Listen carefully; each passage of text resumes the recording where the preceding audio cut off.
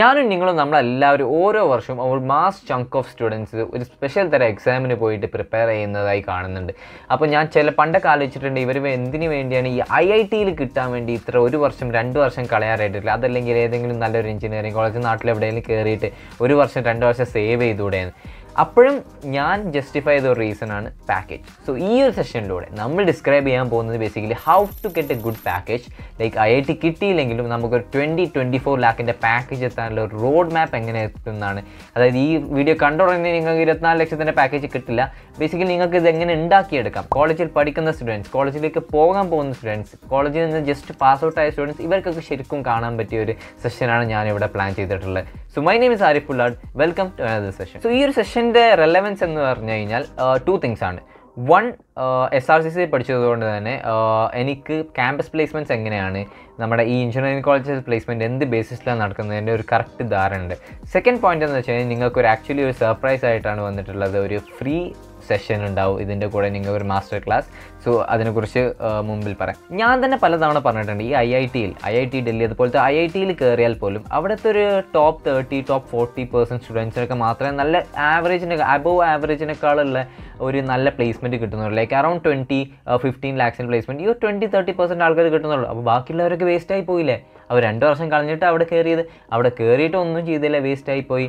But it's not like that. ഒരു IITian ഞാൻ മനസ്സിൽ വിശ്വസിക്കുന്നത്, ഞാൻ സ്ട്രോങ് ആയിട്ട് വിശ്വസിക്കുന്നത്, ഒരു IITian എന്തും ക്രാക്ക് ചെയ്യാൻ പറ്റുന്ന, അവരുടെ സക്സസ് ലോങ് ടേമിൽ എന്തായാലും ഗ്യാരണ്ടീഡ് ആണ്. കാരണം ഷോർട്ട് ടേമിൽ അവരുടെ പ്ലേസ്മെൻറ്റ് ആയിരിക്കില്ല അവരുടെ ഗോൾ. ആ ടൈമിൽ അതുകൊണ്ട് ഗ്യാരണ്ടീഡ് ആവില്ല. കാരണം എന്താണെന്ന് വെച്ച് കഴിഞ്ഞാൽ ഇറ്റ്സ് ജസ്റ്റ് ഫോക്കസ്. വലിയ സ്റ്റീവ് ജോബ്സും പറഞ്ഞിട്ടുണ്ട് നമ്മളെ ബാക്കിയുള്ളവരിൽ നിന്ന് ഏറ്റവും കൂടുതൽ ഡിഫറൻഷ്യേറ്റ് ചെയ്യുന്ന കാര്യം ഫോക്കസാണ്. നമ്മൾ ശ്രദ്ധിച്ചിട്ടുണ്ടാവും, നമുക്ക് സിനിമ കണ്ടിരിക്കും, നമുക്ക് എത്ര മണിക്കൂർ ഇരുന്നവരൊക്കെ, ചിലരൊക്കെ ഒരു ദിവസമൊക്കെ രാത്രി ഇരുന്ന് സീരീസ് മൊത്തം തീർക്കുന്നവരുണ്ട്. പക്ഷെ നമ്മൾ പഠിക്കാൻ അതല്ലെങ്കിൽ സെൽഫ് ഗ്രോത്തും ഇരിക്കുമ്പോൾ നമുക്ക് ഇരിക്കാൻ പറ്റുന്നുണ്ടോ? ഇല്ല. പക്ഷേ IITക്കാർക്ക് അതിന് പറ്റും. IITക്കാർക്ക് എന്ത് പണി കൊടുത്താലും, IIT അതായത് JEE ക്ലിയർ ചെയ്തവർക്ക് എന്ത് പണി കൊടുത്താലും അവർ ആ ടൈമിലാണ് തീർക്കുക. അതുകൊണ്ടാണ് UPSC സിവിൽ സർവീസിൽ പോയാൽ IITക്കാർ ക്ലിയർ ചെയ്യുന്നത്. IIMസിലേക്ക് പോയി കഴിഞ്ഞാൽ അവിടെയും കൂടുതൽ IITക്കാരാണ്. ഇനിയിപ്പോൾ അങ്ങനെ ഗ്രാജുവേറ്റായി ഗുഡ് കമ്പനീസിൽ ടോപ്പ് കമ്പനീസിൽ കയറുന്നത് അതും ഗ്രാജുവേറ്റ്. അവരെന്തിനാണ് കമ്പനീസ് ഹയർ ചെയ്യുന്നത് ചോദിച്ചു കഴിഞ്ഞാൽ ഇവർക്ക് എന്ത് തേങ്ങ കൊടുത്താലും ഇവർ സോൾവ് ചെയ്ത് തരും. അതിൻ്റെ സീക്രട്ട് എന്താണെന്ന് ഞാൻ പറഞ്ഞല്ലോ, ഫോക്കസ്. പക്ഷേ ഈ ഫോക്കസ് ഇവരെങ്ങനെ ഉണ്ടാക്കിയെടുത്തു? ഫോക്കസ് ഇവരുണ്ടാക്കിയെടുത്തതാണ് അവരുടെ +2 കഴിഞ്ഞിട്ട് ഒരു JEE എക്സാമിന് വേണ്ടി അവർ പ്രിപ്പയർ ചെയ്തില്ലേ, ആ ഒരു ടൈമിൽ ഇരുന്ന് പഠിച്ച് 1 വർഷം 1.5 വർഷം 5-8 മണിക്കൂർ 10 മണിക്കൂർ വെച്ച് കൺസിസ്റ്റൻ്റായി ഇരുന്ന് പഠിച്ച് അങ്ങനെ ക്ലിയർ ചെയ്ത് ആ ഒരു മസിൽ മെമ്മറി പോലെ ആ ഒരു ഫോക്കസ് മെമ്മറി ഉള്ളതുകൊണ്ട് തന്നെ അവർക്ക് എന്തൊരു ചാലഞ്ച് കിട്ടിയാലും എന്തൊരു പ്രോബ്ലം കിട്ടിയാലും അവർക്ക് ആ ഇരിക്കാൻ പറ്റും. ആ ഒരു ഫോക്കസ് മെമ്മറി ഉണ്ട്. സോ നമ്മൾ ബേസിക്കലി ഒരു ഫോക്കസ് മെമ്മറി ഉണ്ടാക്കിയെടുക്കണം ഫസ്റ്റ് സ്റ്റെപ്പായിട്ട്. സെക്കൻഡ് വൺ, ഒരു IIT പോലത്തെ ഒരു പാക്കേജ് കിട്ടണമെങ്കിൽ അത് സോഫ്റ്റ്വെയർ ഡെവലപ്മെൻറ്റ് ഡിപ്പാർട്ട്മെൻറ്റിലേക്ക് കിട്ടുള്ളൂ. ഒരു സോഫ്റ്റ്വെയർ ഫീൽഡിൽ നിങ്ങൾക്കൊരു കരിയർ വേണമെന്നുണ്ടെങ്കിൽ, ഒരു സോഫ്റ്റ്വെയർ ഫീൽഡിലേക്കാണ് നിങ്ങൾ എത്തുന്നത്, നിങ്ങൾ Btech മാത്രം എടുത്താൽ മതിയല്ലേ, എനിക്ക് IIT കിട്ടിയില്ല, അതല്ലെങ്കിൽ എനിക്ക് നല്ലൊരു എഞ്ചിനീയറിംഗ് ബ്രാഞ്ച് പോലും കിട്ടിയില്ല, അതല്ലെങ്കിൽ ഞാൻ BCom ആണ്, ഞാൻ BBA ആണ്, ആ ഒരു സിറ്റുവേഷനിൽ നിങ്ങൾ എന്ത് ചെയ്യണം? സോ ബേസിക്കലി ഇന്നത്തെ കാലത്ത് നിങ്ങൾക്കൊരു ടെക് ഡിഗ്രി വേണമെന്നില്ല നിങ്ങൾക്കൊരു സോഫ്റ്റ്വെയർ റോൾ ലാൻഡ് ചെയ്യാൻ. ഒബ്വിയസ്ലി നിങ്ങൾക്കൊരു ഡിഗ്രി വേണം, ഒരു ക്വാളിഫിക്കേഷൻ വേണം. ഒരു നല്ല കമ്പനിയിലാണെങ്കിൽ കിട്ടാൻ പോലും ഒരു ക്വാളിഫിക്കേഷൻ, ഒരു ഡിഗ്രി ഇല്ലാത്ത ഒരാൾക്ക് കിട്ടാൻ കുറച്ച് പണിയാണ്. കാരണം അത്രയും ആൾക്കാർ നല്ല ഡിഗ്രി വെച്ച് തന്നെ കുറേ പേര് നടക്കുന്നുണ്ട്. സോ നിങ്ങൾക്കൊരു ബേസിക് ഡിഗ്രി എന്തായാലും ഉണ്ടായിരിക്കുന്നത്. ആ ടൈമിൽ നിങ്ങളൊരു സ്റ്റുഡൻ്റ് ആയിരിക്കാം ചിലപ്പോൾ ഇത് ചെയ്തുകൊണ്ടിരിക്കുന്നത്. അപ്പം നിങ്ങൾ സോഫ്റ്റ്വെയർ ഡെവലപ്മെൻറ്റിലേക്ക് ഫീൽഡിലേക്ക് മാറാണ്ട് അതിൻ്റെ കാര്യങ്ങൾ പഠിച്ച് മാറണം. അതെന്താണ് പഠിക്കുന്നത് നമുക്ക് മുന്നിൽ പറയാം. സോ ബേസിക്കലി IITians അവരുടെ കോളേജിൽ കയറിയിട്ട് എന്താ ചെയ്യുക? അവരുടെ 4 വർഷത്തെ റൂട്ട് മാപ്പിനെ ഷോർട്ടാക്കിയെന്ന് പറഞ്ഞുതരാം. ഫസ്റ്റ് സ്റ്റെപ്പ് എന്ന് പറഞ്ഞാൽ ഫസ്റ്റ് ഇയറിൽ കയറിയിട്ട് അവരെന്ത് ചെയ്യും? അവർ നന്നായിട്ട് നെറ്റ്വർക്ക് ചെയ്യും. അവരുടെ സീനിയേഴ്സിനായിട്ടും അവരുടേതായിട്ട് നെറ്റ്വർക്ക് എന്ന് പറഞ്ഞാൽ നമ്മൾ സാധാ ജോലി നടക്കുന്ന ആ സംഭവം തന്നെ. എന്നിട്ട് കുറേ ചില്ല് ചെയ്യും, കുറച്ച് ഫ്രണ്ട്സ് ഉണ്ടാവും, കുറച്ച് പാർട്ടിങ്, അതൊക്കെ ആയിട്ട് ഇങ്ങനെ ചെയ്തു പോകും. സെക്കൻഡ് ഇയറിൽ എത്തിക്കഴിഞ്ഞാൽ അവർ കുറച്ച് അങ്ങോട്ട് എക്സ്പ്ലോർ ചെയ്ത് തുടങ്ങും. അവർ ഈ വെബ് ഡെവലപ്മെൻറ്റ് എന്താണെന്നൊക്കെ ബേസിക് പഠിക്കും. പിന്നെ പ്രോഗ്രാമിംഗ് എന്താണെന്ന് പഠിക്കും, കോഡിങ് ലാംഗ്വേജസ് ഏതൊക്കെ ഉണ്ടെന്നൊക്കെ പഠിക്കും. അതിൻ്റെ കൂടുതൽ ഡെപ്തായി പഠിക്കാൻ താല്പര്യമുള്ളവർ അതും പഠിക്കും. ട്രേഡിങ്, ഇൻവെസ്റ്റ്മെൻറ്റ്സ് ഒക്കെ എന്താണെന്ന് പഠിക്കേണ്ടവർ പഠിക്കും. അപ്പോൾ കുറച്ച് ഇൻറ്റേൺഷിപ്സ് ഒക്കെ ചെയ്യും, പല ഫീൽഡിലൊക്കെ ചെയ്യും.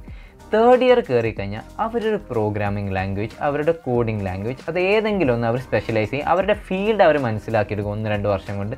തേർഡ് ഇയറിൽ അതിനു വേണ്ടി നന്നായി ഹാർഡ് വർക്ക് ചെയ്യും, നല്ല ഇൻറ്റേൺഷിപ്സും ക്രാക്ക് ചെയ്യും.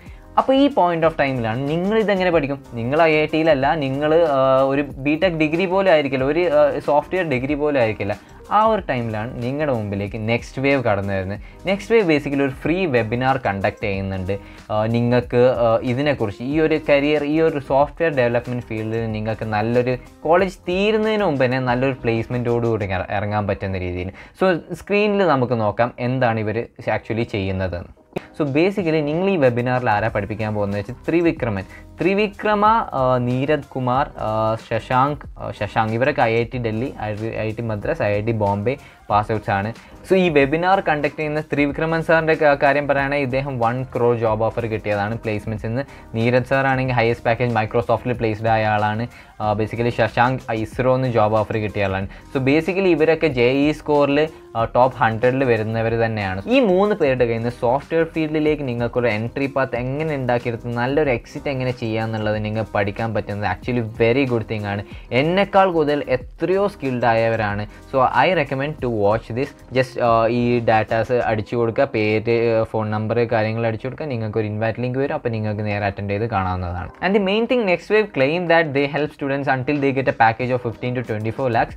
This might help you guys. Coming back to our video, എങ്ങനെ ഒരു IITനെ പോലെ ആവാം. അപ്പോൾ IITനെ പോലെ ആവുന്നുണ്ട്, IITനെ പോലെ CV ഉണ്ടാക്കേണ്ടി വരും. IITൻ്റെ ഒരു പ്രൊഫൈൽ എങ്ങനെ ഉണ്ടാവുമെന്ന് ഞാൻ സ്ക്രീനിൽ കാണിച്ചു തരാം. സോ നമ്മളൊരു IITൻ്റെ പ്രൊഫൈലിലേക്ക് പോവുകയാണ്. സോ സ്ക്രീനിൽ നോക്കുക. അപ്പോൾ ഇവിടെ ജയന്ത് എന്ന സോഫ്റ്റ്വെയർ എഞ്ചിനീയർ ആണ്, ഗൂഗിളിലെ IIT ഡൽഹി പാസ് ഔട്ട് ആണ്. ഇത് ലിങ്ക്ഡിൻ പ്രൊഫൈലാണ്. ഇതിൽ ആരുടെ പ്രൊഫൈൽ നിങ്ങൾക്ക് എടുത്ത് നോക്കി. ഈ ആപ്പിനെ പറ്റി അറിയില്ല എന്നുണ്ടെങ്കിൽ നിങ്ങൾ കുറേ വളരാനുണ്ട്. ഇത്ര എഫേർട്ട് എടുത്ത് നമ്മളൊരു കാര്യം പറയുമ്പോൾ നിങ്ങൾ അതിന് വേണ്ട റെസ്പെക്ട് നിങ്ങൾ തരുമെന്ന് ഞാൻ പ്രതീക്ഷിക്കുന്നു. അതുകൊണ്ട് ലൈക്കും സബ്സ്ക്രൈബും എന്തായാലും ചെയ്തിരിക്കുക. സോ കമ്മിങ് ബാക്ക്, നമ്മുടെ ഇതിലെടുത്ത് കഴിഞ്ഞാൽ ഇദ്ദേഹം ബാച്ചിലേഴ്സ്, മാസ്റ്റേഴ്സ് കമ്പ്യൂട്ടർ സയൻസും ചെയ്തത് IIT ഡൽഹിയിൽ നിന്നാണ്.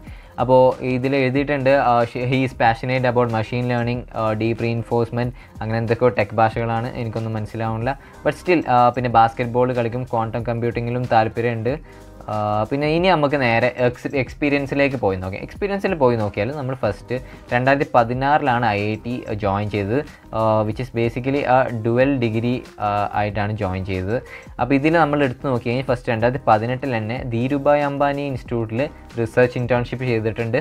പിന്നെ 2019 2 മാസം, അതായത് സെക്കൻഡ് ഇയർ ആയിരിക്കും പറയുന്നത്, ആ 2 മാസം നാഷണൽ ഹോങ്കോങ് യൂണിവേഴ്സിറ്റി തായ്വാനിലെ ഒരു ഇൻറ്റേൺഷിപ്പാണ് ചെയ്തിട്ടുള്ളത്. പിന്നെ തേർഡ് IIT ഡൽഹിയിൽ ഒരു hostel ക്യാപ്റ്റനാണ് basically. And fourth ഇയറിലാണ് basically ഇദ്ദേഹം ഫോർത്ത് ഇയറിൽ ബേസിക്കലി സോഫ്റ്റ്വെയർ എഞ്ചിനീയർ ഇൻറ്റേൺഷിപ്പ് ചെയ്ത് അമേരിക്കൻ എക്സ്പ്രസ് എന്ന് പറഞ്ഞു കഴിഞ്ഞാൽ ഒരു വലിയൊരു അമേരിക്കൻ കമ്പനിയാണ്. ലൈക്ക് ഒരു ഇൻവെസ്റ്റ്മെൻറ്റ്സ് ആ ഒരു ഫീൽഡിലേക്ക് വരുന്ന കമ്പനിയാണ്. അപ്പോൾ ഇവിടേക്ക് ഒരു ഇൻറ്റേൺഷിപ്പ് കിട്ടുക എന്ന് പറഞ്ഞു കഴിഞ്ഞാൽ അത് ഒരു നല്ലൊരു പ്ലേസ്മെൻറ്റ് കിട്ടുന്നത് പോലെ തന്നെ ഒരു ടഫാണ് ഈ MNCസിലും നല്ലൊരു കമ്പനീസിലും ഇൻറ്റേൺഷിപ്പ് കിട്ടുക. സോ ഈ വെബിനാറിലൂടെ, നെക്സ്റ്റ് വേവിൻ്റെ വെബിനാറിലൂടെ അതും കൂടി ഇവർ പറയുന്നുണ്ട് എങ്ങനെ ഒരു നല്ല ഇൻറ്റേൺഷിപ്പും ക്രാക്ക് ചെയ്യാൻ പറ്റുമെന്നുള്ളത്. സോ ഫോർത്ത് വൺ ഇതിൽ നോക്കുകയാണെങ്കിൽ സോഫ്റ്റ്വെയർ എഞ്ചിനീയറായിട്ട് 2 വർഷമായിട്ട് വർക്ക് ചെയ്യുകയാണ് ഗൂഗിളിൽ.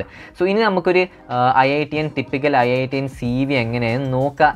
വേറൊരു വീഡിയോയിൽ നമ്മൾ എന്തായാലും ഡീറ്റെയിൽ ആയിട്ട് പറയും എങ്ങനെ ഒരു CV ഉണ്ടാക്കാം, അതുപോലെ ആ കാര്യങ്ങൾ. സോ നമ്മൾ ഇനി ഫസ്റ്റ് ആ CVയിലേക്ക് പോകും. സോ ഈ CVയിലേക്ക് പോവുക. ഇതൊരാളുടെ CV ആണ്. ആക്ച്വലി ഞാൻ ലിങ്ക്ഡിൻ എടുത്താണ്. ഇങ്ങനെയായിരിക്കും ഇവരുടെ ഒരു CV ബേസിക്കലി ഉണ്ടാകുക. ഫസ്റ്റ് എഡ്യൂക്കേഷൻ ക്വാളിഫിക്കേഷൻ വരും. അതിൽ ബേസിക്കലി അവരെന്താ ചെയ്യുന്നത്, ഇപ്പോൾ ഇതൊരു ആക്ച്വലി ഒരു നെക്സ്റ്റ് ഇയർ പാസ് ഔട്ട് ആകാൻ പോകുന്ന ഒരു സ്റ്റുഡൻറ്റിൻ്റെ CV ആണ്. സോ പിന്നെ സ്കോളർഷിക് achievement, that's educational achievements. So JEE മെയിൻസിൽ ഇത്ര റാങ്ക് കിട്ടി, പിന്നെ ഒളിമ്പിയാഡ്, മാത്തമാറ്റിക്സ് ഒളിമ്പിയാഡൊക്കെ ചെയ്ത്. അപ്പോൾ ഇതൊക്കെ എന്ന് പറഞ്ഞു കഴിഞ്ഞാൽ ഒരു റിക്രൂട്ടറെ കണ്ണിൽ കാണുമ്പോൾ ആക്ച്വലി ഒരു ഗുഡ് പോയിൻ്റ് ആണ്. പിന്നെ പ്രൊജക്ട്സ് എന്ന് പറഞ്ഞു കഴിഞ്ഞാൽ ഇവർ ഉദ്ദേശിക്കുന്നത് ബേസിക്കലി ഈ ഒരു സ്റ്റുഡൻറ്റ് എന്ന് പറഞ്ഞു കഴിഞ്ഞാൽ ഇത് ബയോടെക്നോളജി, ബയോകെമിക്കൽ എഞ്ചിനീയറിംഗ് സ്റ്റുഡൻ്റാണ്. നിങ്ങൾ കാര്യമായിട്ട് നോക്കണം, ബയോടെക് സ്റ്റുഡൻ്റാണ്, ബയോടെക് എഞ്ചിനീയറിംഗ് സ്റ്റുഡൻ്റാണ്. പക്ഷേ ഇതിൽ നിങ്ങൾ നോക്കിക്കഴിഞ്ഞാൽ ഈ പ്രൊജക്ട്സ് എടുത്ത് നോക്കിയാൽ ഇവിടെ ഫുൾ ടെക് പ്രൊജക്ട്സ് ആണ്. Like ancestor ion challenge in machine learning, first one നോക്കി കഴിഞ്ഞാൽ ഇതൊരു പ്രൊജക്റ്റ് ഇദ്ദേഹം ചെയ്തതാണ്.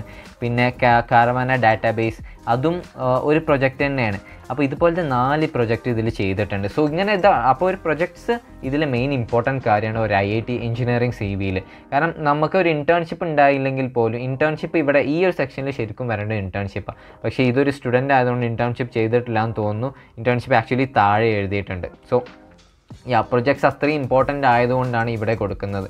സോ ഇനി നമുക്ക് ടെക്നിക്കൽ സ്കിൽസിലേക്ക് പോയി കഴിഞ്ഞാൽ ഇവിടെ എന്തായാലും എഴുതിയേക്കും, ഇവർക്ക് മേജർലി ടെക്നിക്കൽ സ്കിൽസ് ഇവിടെ എഴുതും. അല്ലാത്ത നമ്മൾ ആക്ച്വലി ഞാൻ എന്നെ പോലത്തെ കോമേഴ്സ് ഗ്രാജുവേറ്റ്സിന് ഇവിടെ കൂടുതൽ ടെക്നിക്കൽ സ്കിൽ എഴുതാണ്ടാവില്ല. അതുകൊണ്ട് നമ്മൾ ടെക്നിക്കൽ സ്കില്ല് താഴോട്ട് വെച്ചിട്ട് ഇൻറ്റേൺഷിപ്സിനെ മേലെയാണ് സാധാരണ ചെയ്യാറ്. ആക്ച്വലി എഞ്ചിനീയറിംഗ് CV ഇങ്ങനെയാണ് വേണ്ടത്. ലൈക്ക് മെഷീൻ ലേണിംഗ്, അതിലെന്തൊക്കെയാണ് ലാംഗ്വേജസും കോഴ്സ് ഇതെന്താണെന്ന് എനിക്ക് മനസ്സിലാവുന്നില്ല. പക്ഷേ ഈ കാര്യങ്ങളൊക്കെ ഇവർക്ക് അറിയാൻ തന്നെയാണ് പറയുന്നത്. അതിൽ ആക്ച്വലി പ്രോഗ്രാമിംഗ് എന്ന് പറഞ്ഞാൽ വലിയൊരു ഡൈവേഴ്സ് ഫീൽഡാണ്. അതിൽ ചെറിയൊരു പാർട്ടാണ് കോഡിങ്. അതുകൊണ്ട് ആ കോഡിങ്ങിൽ തന്നെ വരുന്ന കുറേ കാര്യങ്ങളാണ്. ഇപ്പോൾ പ്രോഗ്രാമിംഗ് ലാംഗ്വേജസ് ഇതാണ്. അപ്പോൾ അതിൽ C++, Java, HTML, CSS, JavaScript, പിന്നെ മിസലേനിയസ് എന്ന് പറഞ്ഞാൽ വേറെ ടെക് സ്കിൽസ് ഏതൊക്കെയാണെന്നുള്ളത് ഇവിടെ എഴുതി വെച്ചിട്ടുണ്ട്. ഇനി നമുക്ക് ഈ കോഴ്സസ് ടേക്കൺ, അതിൽ കോഴ്സസ് ഏതൊക്കെയാണ് അറിയാൻ നോക്കി. ഈ കമ്പ്യൂട്ടർ സയൻസിൽ ആൽഗോരിതംസ് ആൻഡ് ഡാറ്റ സ്ട്രക്ചർ ഒരു ഇമ്പോർട്ടൻറ്റ് സാധനമാണ്. പ്ലേസ്മെൻറ്റ്സിന് വേണ്ടി സ്റ്റുഡൻസ് പ്രിപ്പയർ ചെയ്യുമ്പോൾ ഈ സെക്ഷന് വേണ്ടി ഏറ്റവും കൂടുതൽ ടൈം കൊടുക്കുന്നുണ്ട് ബേസിക്കലി. സോ പിന്നെ നമ്മൾ പൊസിഷൻ ഓഫ് റെസ്പോൺസിബിലിറ്റി, ഇതെന്ന് പറഞ്ഞു കഴിഞ്ഞാൽ നമ്മൾ ലീഡർഷിപ്പ് സ്കിൽ എത്രത്തോളം ഉണ്ടെന്ന് കാണിക്കാൻ. ഇൻഫാക്റ്റ് ഒരു ടെക് റോളിന് നമുക്ക് കൂടുതൽ ലീഡർഷിപ്പ് സ്കില്ല് വേണമെന്നില്ല. കാരണം അതുകൊണ്ടാണ് ഇതിന് ലീസ്റ്റ് ഇമ്പോർട്ടൻസ് കൊടുത്തിട്ടുള്ളത്. പക്ഷേ ഞങ്ങളൊരു കോമേഴ്സ് ഫീൽഡ്, അതായത് മാനേജ്മെൻറ്റ് കൺസൾട്ടിങ് ഫീൽഡ്, ലൈക്ക് ഞാൻ ഡെലോട്ടിലാണ് വർക്ക് ചെയ്യുന്നത്. അപ്പോൾ ആ ഒരു ഫീൽഡിലേക്ക് നിങ്ങൾ കൂടുതൽ പൊസിഷൻ ഓഫ് റെസ്പോൺസിബിലിറ്റി ഫീൽഡ് വേണം. കാരണം ലീഡർഷിപ്പ് ഫീൽഡില്ലെങ്കിൽ നിങ്ങൾക്ക് ഇവിടെ പിടിച്ച് നിൽക്കാൻ കഷ്ടപ്പാടായിരിക്കും. ലാസ്റ്റാണ് ഇവിടെ എക്സ്പീരിയൻസ് കൊടുത്തിട്ടുള്ളത്. ഇവിടെ നമ്മൾ എക്സ്പീരിയൻസ് നോക്കിയാൽ ബിസിനസ് ഡെവലപ്മെൻറ്റ് ഇൻറ്റേൺ ആണ്. സോ ഇതിൽ ഈ ചെക്കൻ കാര്യമായിട്ട് ഇൻറ്റേൺഷിപ്സ് ഒന്നും ചെയ്തിട്ടില്ല. ഒരു ബ്രാൻഡ് ഇൻറ്റേൺഷിപ്പ് ആണെങ്കിലും ടെക് ഇൻറ്റേൺഷിപ്പ് ആണെങ്കിലും, പക്ഷേ കാര്യങ്ങൾ പഠിച്ചു വെച്ചെന്നുള്ളൂ. സോ മേജർലി നല്ലൊരു ടെക് CVയിൽ വരേണ്ടത് ഈ എക്സ്പീരിയൻസ് കുറച്ചുകൂടി മേലെ വേണം. നല്ല സ്ട്രോങ് എക്സ്പീരിയൻസുകളും വേണം. ഈ ഒരു ഫീൽഡിൽ ഇൻറ്റേൺഷിപ്പ് ചെയ്തു എന്നതിലൊക്കെ ആക്ച്വലി പ്രൊജക്ട്സിനേക്കാളും ഇമ്പോർട്ടൻറ്റ് ഇൻഫാക്റ്റ് ഇൻറ്റേൺഷിപ്സ് ആണ്, റിയൽ വർക്ക് എക്സ്പീരിയൻസ് ആണ്. ആൻഡ് അതിൻ്റെ നേരെ താഴെ വരുന്നതാണ് പ്രൊജക്ട്സ്. അപ്പോൾ പ്രൊജക്ട്സ് ചെയ്ത് വെച്ച് കഴിഞ്ഞാൽ നിങ്ങൾക്ക് കൂടുതൽ ക്വസ്റ്റ്യൻസ് വരാം. അങ്ങനെയാണ് ഒരു CV ഉണ്ടാക്കുക ബേസിക്കലി.